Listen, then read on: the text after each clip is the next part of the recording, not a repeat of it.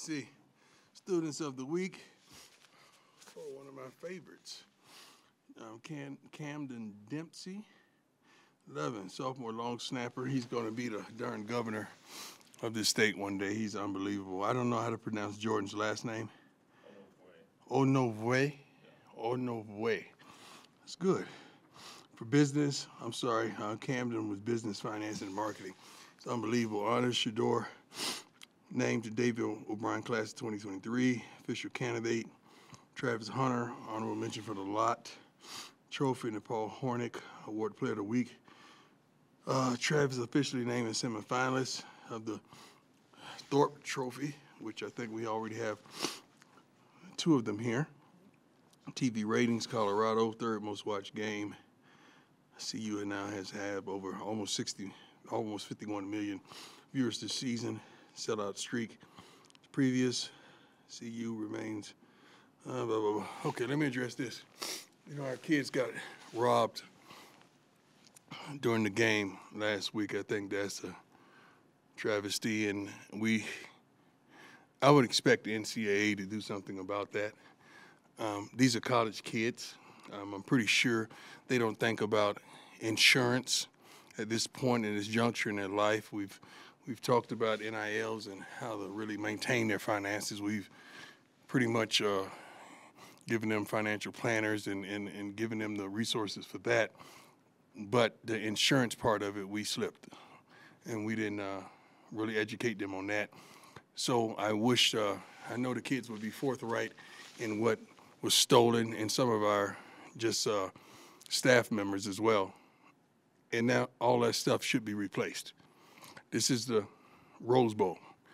They said the granddaddy of them all, right? I'm sure granddaddy has some money. Grandpa should have some money to get these kids.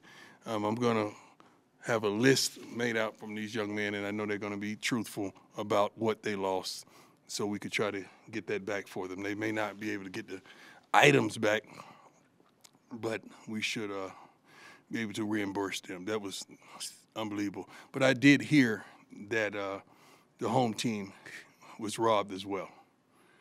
So I don't know, but I did hear that. But that don't make no sense when you're out there balling and playing your heart out, and you're getting robbed in the same aspect. So I hope we could do something about that NCAA. You do something about everything else.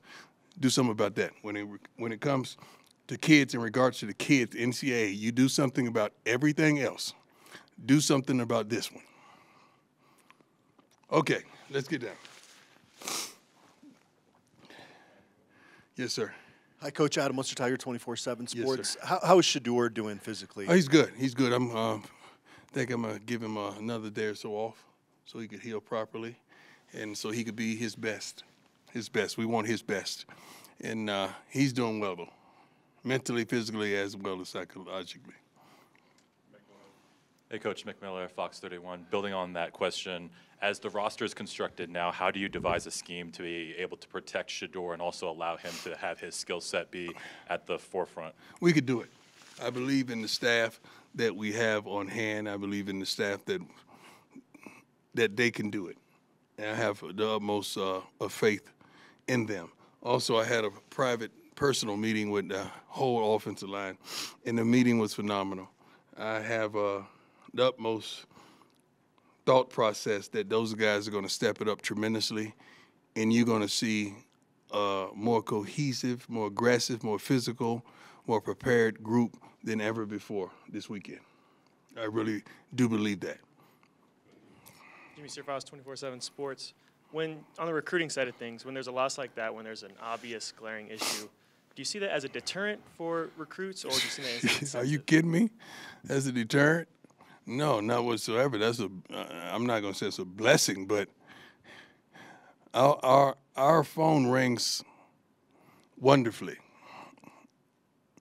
And they know we ain't hard to find in certain areas.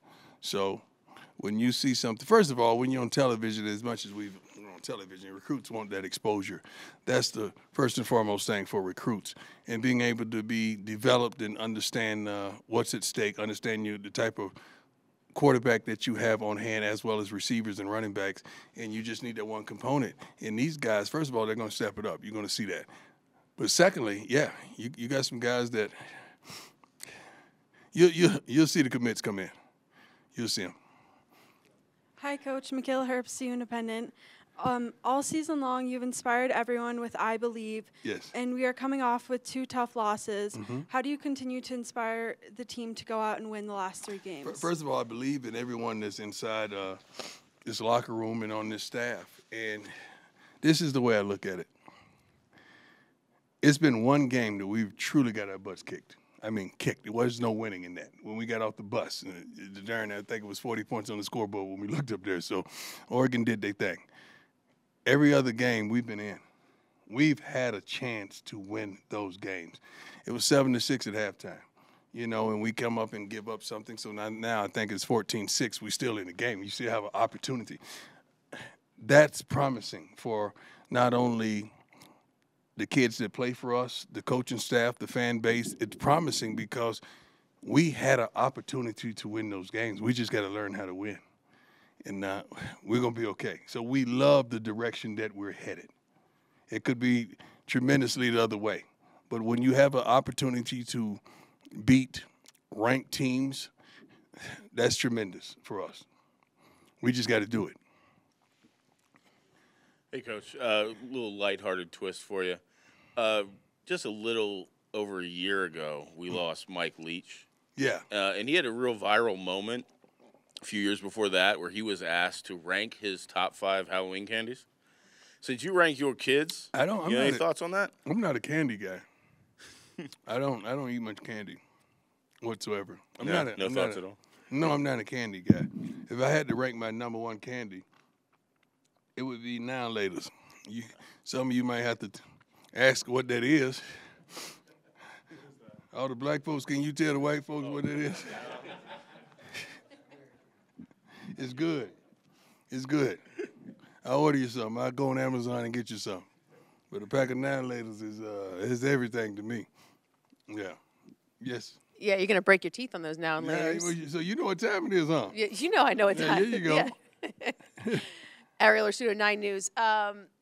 These 8 p.m. games, I know you've been pretty vocal about not enjoying them. But your team has also kind of come out to some either sluggish starts or has, lost some energy from them. How do you get the team to, what do you do for these 8 p.m. games? How do you get them prepared? How do you get them to keep the energy up for them? We have different ways to keep their energy up. And the guys that love this game, you have no problem with their energy being up. It's the guys that don't love the game.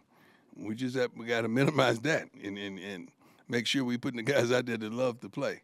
So it's not hard for these guys to get situated and desire to play these games because first and foremost, many of their family members are here and they want to put on a show for their family members and the girlfriends or loved ones, and they just want a shot at the next level. And they know not only a multitude of people in this country is watching, but scouts are watching as well. So I think it's on them to get themselves up, but we know how to motivate them tremendously. Hey, Coach. Jack Carlo with the Buffalo's Wire. Saw Caleb Mathis on Saturday get his first. Yes. Most action he's had all year. What did he do to deserve that? He runs routes at the right depth. He turns around and catches the ball consistently. Every day in practice, he does it. Anytime you put him out there, he does what's right. He don't have many busts whatsoever, meaning running the wrong routes, running the wrong plays, running the wrong depth. And Shedeur has a chemistry with him as well. So that's what he did to earn it. He's a consistent football player, and we love it. Hey, Coach. Pat Rooney, Boulder Daily Camera. Yes, Loved sir. Now and Laters as a kid. Wanted to ask about Alton McCaskill. Yeah. I know he's healthy. He's been back in there. Yeah. But with an injury like that, is he still maybe searching for that extra gear or maybe the confidence he played with at Houston a couple years ago? Alton, I don't know if he want me to disclose what transpired. You know I'm always honest with you guys and straight up. I don't lie to you guys or falsify anything. Alton came in my office yesterday and he wanted to be redshirted. Which I think is very wise, which I'm all for him. If he would have wanted to continue to play, I'd have been all for him. He's one of my favorite human beings on this team. He's a great young man, was raised properly, and he wants it. But he does understand that it's been a while since he has had his full strength and full potential and ability to move and cut and explosion, and he understands that. So he wants to train and work his butt off and get into shape and come back in the spring and earn that #1 spot. That's what he echoed to me, and I love it. I saw him today on the scout team going 100 miles an hour, trying to get a guys to look and just being the player that he is. He's a great team guy. He's a great human being. He's a great young man. So that's where he is right now. Hey, Coach. Nick Rothschild, Denver 7. How you doing, sir? I'm great. Just to clarify, did you have anything stolen from you at the Rose Bowl? No, oh, God, that was a good one that I just had. I'm thinking ahead. No, I didn't. I've been gotten enough. Okay. So then my question for you is, after reflecting on the game. That was good, wasn't it? That was good. Lord help me. I'm so stupid. Lord help me, please. I'm sorry. Excuse me? That's all right. Probably better than my question I'm about to ask you. But anyway, after reflecting on the game, the defense and the way that they fought, are you happy with their effort at least? Yeah. And are they moving in no, the right I'm happy direction? with everything they did. Shoot, what we had 3-4 turnovers in the first half. We got to cash those in. We got to score. I mean, it's a whole different game. And you come out the second half. I mean, we blew a couple things, and it didn't go like we expected on that half. But I like what they did, and I like the effort that we gave. I truly do. We're building. We're getting better and better, and I like that. I like that. Hey, Coach, Pat Graham, Associated Press. You planned for everything, and one thing you couldn't plan for was the theft like that. But so what kind of safeguards do you put in place to make sure that nothing like this happens again for your team? Well, like what? Well, I don't understand. Like, just make sure, like, no kind of theft. I mean, oh, we don't get robbed? Yeah. We leave our own security. We don't depend on someone else's security. We leave our own security in the locker rooms and make sure we're straight by our own means. But you got to understand, that was on the road. You're not thinking like that. You're not even thinking like that at home. So that was and you're in the Rose Bowl, man. Like, who robs the Rose Bowl? Who robs the Rose Bowl? Somebody. So, but the kid, a lot of the things were emotional things that we're giving to them, like chains and necklaces and gifts. And you got some idiots online saying, well, they shouldn't have that, so they shouldn't be blessed. They shouldn't be blessed. That's crazy. It's like if you have a car in your driveway and somebody come and steal your car. Well, you shouldn't have a car. That's how stupid that sounds. Yeah. These are young men that worked their butts off, or they were blessed and gifted by their family members to give them what was stolen. I know someone had a significant amount of cash, one of our camera guys, and we pray to God that he gets that replaced. Bad. It's not good, though. Hey, Coach. Jason Jones, Bus Beat. I'm pretty sure you would say that you're moving on to Oregon State, but just since you mentioned it in the postgame, has the NCAA or the Pac-12 communicated anything to you Not one to way or me. the other about Shiloh's hit? Oh, Shiloh's hit. No, not to me. I'm pretty sure they might have reached out to Rick or somebody. I not whatsoever. What are you going to do? Say I'm sorry? My bad? That's the word that every coach in America hates. My bad. We don't want to hear that. What are you going to do about it? It's over now. No, we don't want to hear nothing about it. It is what it is. Move on. Hey, Coach, there's the old adage about 20-60-20. You know, the top 20% of your team is the leaders, the middle 60 kind of. I never heard that one. No? 20-60-20? So it's like the top 20 is leaders, the middle 60 can kind of be pulled either way, the bottom 20 pulls down. Yeah. Curious if you feel like your top 20 is strong enough to keep that middle group engaged for the Final Four. I don't think that middle group is a negative group. Everyone has knuckleheads. Some of your kids are knuckleheads. You know, a couple of mine I got to keep an eye on. So just understanding life in itself, I wouldn't go with those percentages, but we definitely have some that are bona fide leaders and they want this with everything they have. You have some just meandering around, and you got some that, you know, probably don't want to be where they are because they think they deserve more playing time or more of something that they're not getting. That's just life. That's an office job. That's a reporting job. That's anybody in life. But we haven't lost our passioning or intensity for our purpose, and that's to win. We're still on the same page with that, coaches included. Everybody inside the locker room and that's a part of this organization, we definitely, the desire and the goal is to win, and it's to win out. Good question, though. Matt Smith, 104.3 The Fan. You faced a lot of great receivers in your time, in college pros. Do you have an NFL comp for Xavier Weaver? It's a good question. To me, Xavier Weaver got a lot of Andre Rison in him. He's tough, he's gritty, he's nasty. He can get vertical. He can run routes. He's going to catch the ball. He can return kicks. He practices his butt off, and really not a complainer. Now, Drake wanted that ball, every day that ends with a Y. But Xavier, he's a good kid, man. That's my biggest comparison. I'm sorry going old school on you, but that's a guy that I played with and I practiced with that was a phenomenal player. Probably should be a Hall of Famer, especially since they letting everybody else in free. Might as well go ahead and throw Dre in there. One other thing I wanted to ask you about Travis. Mm-hmm. That play was sensational on the first Which one? The first interception was sensational. It seems to me there's not a lot of even NFL dudes that can do some of the stuff that he's doing that's right instinctive. now. That's instinctive and athletic. That's why you don't worry about it. You don't worry about the snaps. You don't worry about the plays. You don't. The game that Travis had that wasn't his best game on the defensive side of the ball because he played well on the offensive side of the ball that game, he just wasn't focused on defense. He was more focused on his job on offense. So that's it. He stayed over the break and refocused. Do people understand how good he really is yet? No, because he plays for us. We got some people that don't like nothing we do, but they will. They understand. They will understand. We got several players that are really, really good. Really good. Coach Sean Keeler of the Denver Post, you didn't like the call. A lot of others didn't either on Shiloh. Right. Do you, There's a couple calls out of there it. are a couple. It wasn't just the Shiloh one. As a dad and a father, do you worry about league officials getting a rep on him, getting a rep with them, and then looking out for him? No. These guys are really good, man. I think we have the best officials in the country. When I say football officials, I really do, and their game is tough. Their job is tough, man.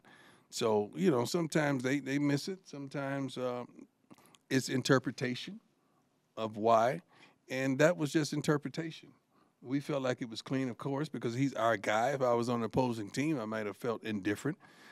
Just like the guy with the one-hand catch on our sideline. I yelled at him. I say, son, great catch. It really was a great catch. I thought he was out by far, but it was a great catch, man, a great catch, one of the best grabs I've seen. So, I think the officials really do a great job, wholeheartedly. Hey, Coach, Tyler King with the Denver Gazette. This second straight week, you're playing a run-heavy team, a very physical team on both sides of the line of scrimmage. Does that change how you go about practice at all when you're preparing for a really physical team on both sides of the ball? Yes, it does. You incorporate more tackling drills in to compensate for the physicality. You pad them up maybe a little more, maybe allow a lot more contact because of the physicality. You may elongate some periods that involves physicality in it that you want to make sure your team is ready and on point, but you still want to tail off on those things to kind of keep them fresh as well. So these guys are watching film. They've increased the film viewership tremendously since we challenged them to, so they know what they're in for. And I can't wait, especially since looking all the linemen in the eyes and just seeing how they responded in the candid conversation that we had. It's tremendous. I can't wait to see how they respond. We good? God bless you. I appreciate you. Excuse me? No, I didn't. He was me? So should I be him?